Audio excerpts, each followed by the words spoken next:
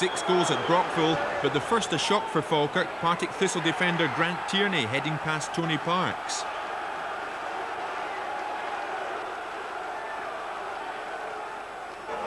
But Falkirk got back into it. Alec Taylor's free kick was missed by Andy Murdoch, and despite a frantic goal line clearance, referee Fulton awarded the goal. 10 minutes before half-time, the Thistle defence got themselves in a real fankle, and Kevin McAllister raced clear and finished superbly, despite the difficult angle. Just after half-time, Thistle hauled themselves back into it.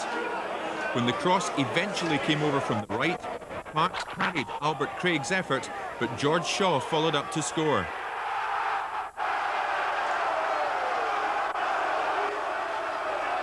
But a minute later, Thistle were reduced to 10 men. Davy Irons sent off for a foul on Forbes Johnson. That man, Kevin McAllister, got his side back into the lead, finishing magnificently with a shot which gave Murdoch no chance. He was happy, all right. 4 minutes later, Falkirk killed the game off. Neil Duffy with a header, and that secured the point for Jim Jeffrey's men.